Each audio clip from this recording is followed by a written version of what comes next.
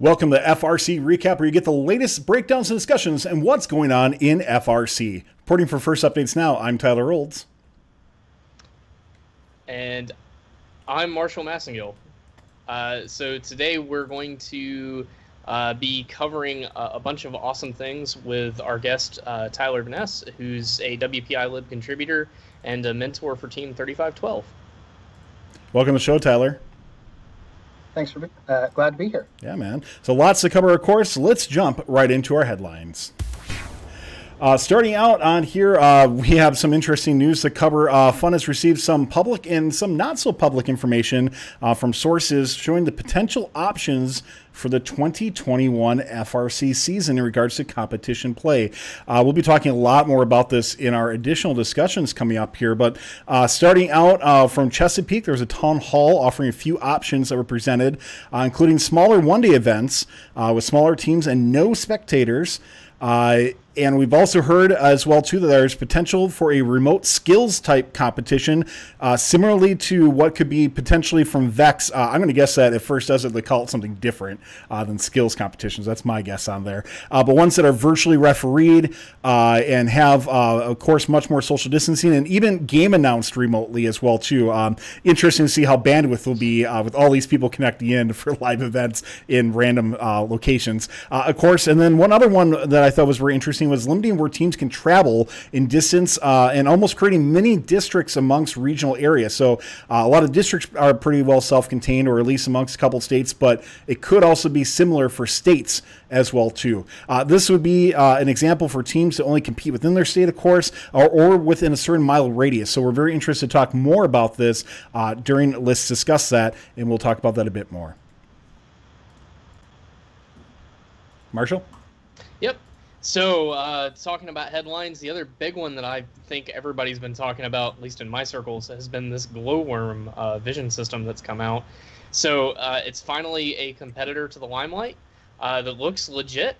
It's got bright green lights, so check the box there. It's got a Raspberry Pi compute module, so we can check that box too, and a camera. And I don't know, what more could you ask for? So, Tyler? Yeah.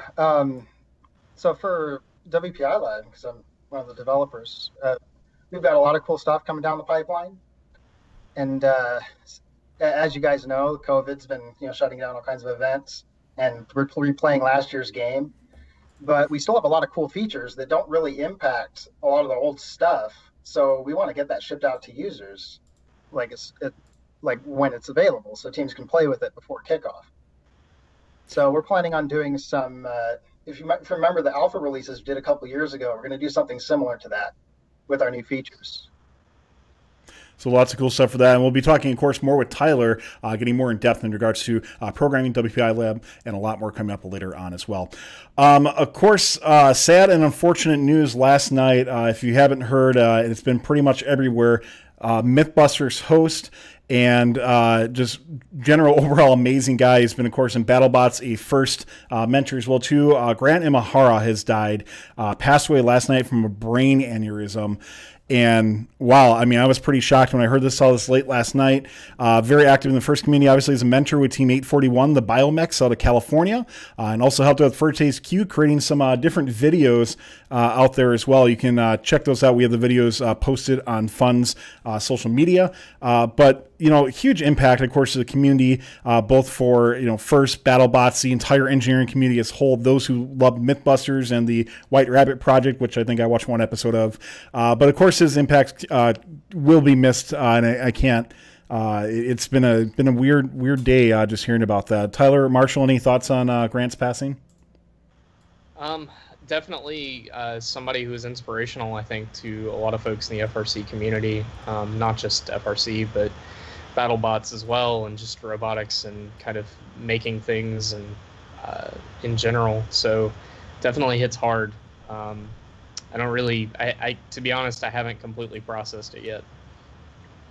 So, yeah, Tyler? I agree. Neither have I, because I remember growing up on Grant with Mythbusters, Yeah.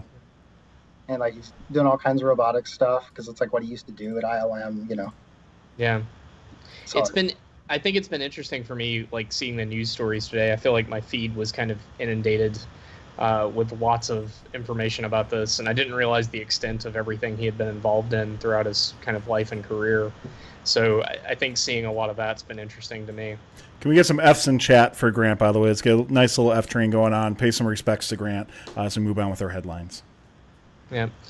So I think outside of that, the other big article that kind of came out this past week and past couple weeks has been the notion of attendance tracking. Lots and lots of people are suddenly asking about it. I don't really know why, to be honest, but they're asking, which is good. And I'll get more to that in a second. But just so everybody's aware, Team 900 has one of these. We've been doing it for quite a while now. We started attendance tracking, I don't know, many years ago. So ours is out on GitHub on our FRC 900 account. Anybody's welcome to use that. It's open source. We actually have a new version that isn't out there right now, I don't think, but it should be before too long. We've been trying to add a bunch of things like achievements and multiple teams and multiple schools that we previously didn't support because we suddenly have a lot more people sharing our lab, at least we had this past year. There's also a really cool one from 6328 that does tracking based on phones and whether the phone is in the environment or not, which I think is really cool. I think it has to be connected to an AP. I don't really know the full details, but I just thought it was a neat idea. I might steal that for some of the stuff we're doing too, so it's kind of cool. And then 5190's got a really good one as well that I liked. So Tyler, what does your team do for attendance tracking? Well, we do the old-fashioned paper approach. Yeah, I mean, it works. Yeah, because we looked at that one that monitored the AP traffic, and turns out you don't actually have to connect to the AP for it to work. But in our case, we got people moving back and forth between rooms a lot, so you have to be within range of it for a little bit for it to pick you up. Yeah, we were thinking about it, and the biggest issue we have students that live on campus, so they're in range of it no matter what. So it doesn't work that well for us for tracking students. It might work for mentors, so we were talking about it. Maybe we could implement it that way. So I do think, as a point of note, something that I think is important when we're talking about all these and talking about first in the age of COVID, these attendance tracking systems can double as contact tracing, very basic form of contact tracing. Interesting. So if you are going to implement one, or if you needed an excuse to implement one, perhaps that's it. So which I think is kind of cool. So what's next, Tyler? Well, there's some interesting news outside of FRC.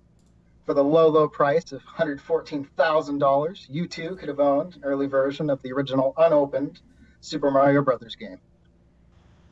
So WADA is certified at 9.4. This A+ condition game was one of the many that sold at auction. Other games include Mike Tyson's Punch-Out, which sold for $50,000. So the other Tyler and Marshall, if you had to pick one video game to buy, no matter the cost, what would it be? So I'm going to go with an arcade game. It's going to be very obscure, and I should have prepped this ahead of time. But when I was a kid, I used to play. I'm going to see if I can find it. So there's an arcade game called T-Mech, which let's see if I got it here. I'm going to bring it up on picture. It was this huge console thing. Let me bring it up here. And you would essentially be a battle mech going around an arena and firing. But the picture that's shown in the upper right here is a 2-person seater essentially, and you could essentially play over network play with through intranet ones for other T-Mech stations that were in there. And I think they made it for the Sega 32X as well. So if I had a huge amount of space, that's what I'd go with. How about you, Marshall? Oh man, that's a tough one. I definitely like that idea of going outside the box of normal video games, going to something that's arcade based. Like one of the classic Star Wars arcade machines would be fantastic for me. But I think the one that in fact I do own a copy of. It's the original Sam & Max game from LucasArts. I'm just a big fan. Been doing that for a long time, so that's. Those are my games, man. I really enjoyed them. I wish the studio that was remaking them was still around and still making them. Hoping one day they'll come back again. So there you go, Tyler. Anything for you? Well, the age of those video games is before my time, but I would say that the earliest one I played is Pole Position. Yes. That was my dad's favorite game for the arcade, honestly. That's Yeah, a great cool. that's a great. I love this. I love that we're all choosing like classic retros that are older than pretty much everybody alive that's watching this show. But we'd love to see in chat what you play as well. Dan's Man, by the way, says too young for arcade machines. Do you not have any like Dave and Buster's around you? Like there are arcades are still alive and well, kind of. Unless you're Chuck E. Cheese, then you're not doing very well. But I feel as an adult, I would feel weird going there anyways. So, and my kid's only 7 months, so I don't think I qualify yet to bring her to that. So, no doubt. All right. So, if you're looking for something to do, by the way, this summer, you know what, Marshall? I feel so bad. I just want to play this in the background. Oh, I think we need to play this. Can you explain what this is as we're playing some music here? So one of my students, the amazing Olivia Fujikawa, who's off to do awesome stuff in the fall. Olivia spent part of her summer working on making Falcons play music, which for us is a bit of an ordeal, more so than it might be for other teams because of our use of ROS. So we had to add a whole new motor control mode to our system. So she created some YouTube videos to show this off. The commits in Git for actually pushing this into the main branch just got merged in, and they've been doing reviews actually for the last 24 hours, trying to get all the bits merged in. So we're hoping that the next time we play at an event, we'll get some music going on the robot as well. There you go. I meant to play this as we were talking. I totally blanked that, but the link is in chat if you would like to check it out in Team 900's Super Mario Brothers theme on Talons. There's a whole playlist. I recommend AC/DC's Black and Black personally, and then the Star Wars Cantina theme song is another good one. So awesome. So love it. All right. So if you're looking for something to do this summer, First Alumni Ryan Swanson posted an interesting opportunity to get involved with some drones. And this really took my interest because I just purchased a DJI Mavic Air 2. And I'm starting to love drones, man. Like, there's some cool stuff you can do with it. So Ryan posted that there's on CD and a bunch of social places as well, too. An interesting concept for a drone competition that he's going to be looking to sell kits for. So you can check out the link of this on Chief Delphi or not. But essentially, there's a drone challenge where he's going to be giving away some gift cards to the top 10% of submissions on there. There's a cool drone challenge video, which we'll show. And you can get points for just doing a bunch of cool different tricks and flips and that sort of thing. I love this concept. Something you can do at home, and something that you could share with friends. Like if you don't want to all be in the same place, you could probably take this down pretty easy, send it to the next person, and see how your friends do. So if you don't want to all go out and buy $170 or whatever, which I think is fairly reasonable, but kind of a cool competition. So shout out to Ryan for coming up with this, and I really wish him good luck. I'm totally into this. I think this is really cool stuff. So I don't know, Marshall, Tyler, you guys play with drones at all or anything like that? I used to have a DJI drone. I think it was one of their second generation ones. Sure. So I got that a couple of years ago. I was flying that all around the neighborhood. So yeah, I don't really have much in the experience of it outside of like the cheap, crappy ones. Probably pretty similar to these, the little tiny, dinky things. But I will mention that Ryan has been working his tail off on this thing for a while, and he's been getting some ideas from others. In fact, he and I have chatted a few times about it, and how to make it work. So honestly, hats off to him. He's done an amazing job with it. I think other teams should check it out. It's something that we were talking about. We occasionally do a Boy Scout Merit Badge College, which unfortunately right now, with circumstances being what they are, things are kind of on hold for that. I think this would fit really well with that because it's such an approachable challenge for students to kind of get into and get involved in. So honestly, I give it a look if you're into that kind of thing or looking for that right now. It's definitely something that's worthwhile.